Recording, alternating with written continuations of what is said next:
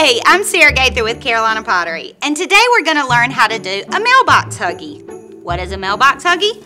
Well, it's a really neat piece of greenery that has a frame on the bottom and a hook. And what you do is this folds over the top of your mailbox and then hooks underneath. So you can add some Christmas cheer for your mailman. So what we're going to do is we're going to, a lot of people just like to do your traditional red bow on there. That is beautiful. Classic, you can never go wrong. But what we're going to do today is we're going to add some mesh to it.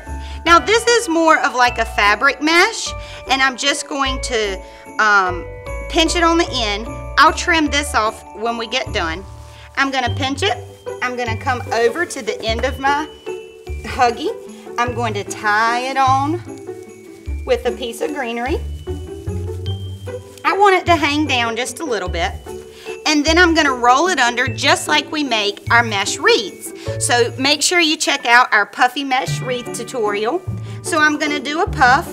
You notice I'm rolling the sides under.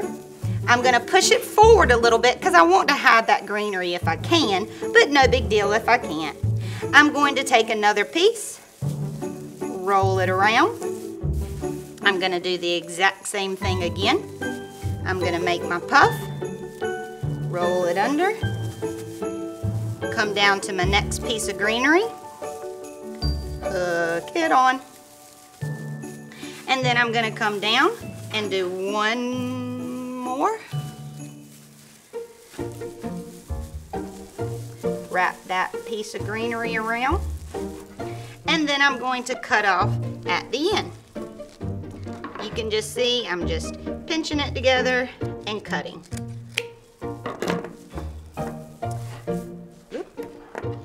So now I want to add my bow. And because this is the buffalo check, a little bit more country feel to it, I'm going to add a hobo that has some cardinal ribbon, some of your traditional red velvet. I love the pop of black and white, and I'm just going to set this directly in the middle of my huggie. So I'm going to take my wire, I'm going to wrap it around the entire huggie.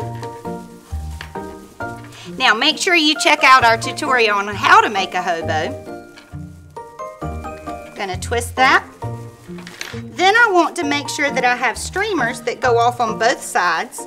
So I'm going to separate them, and I have them at all different lengths. So I'm going to take two of my longest ones and pull it to this side.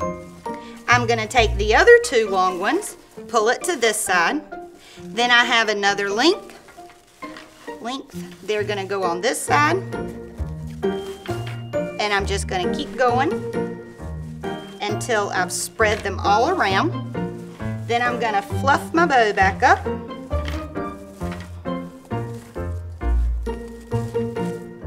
And now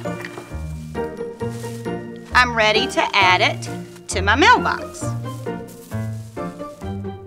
Now, if you want to do a little bit more, I still like using, I always love the classic red velvet. I'm going to tuck up underneath my bow. I'm just going to add the piece of greenery to hold it on. I'm going to follow right where I've tied with my mesh. I'm going to use a little piece of that greenery, tie that on here.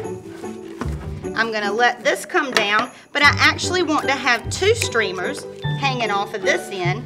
So I'm going to cut one more, the same length. I'm going to go back, tie this on. I'm going to do the exact same thing on the other side.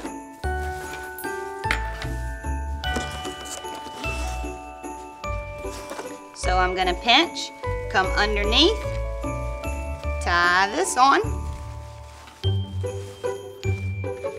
follow where I've done my mesh,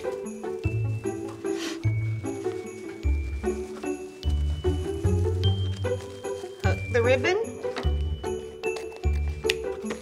make my next streamer,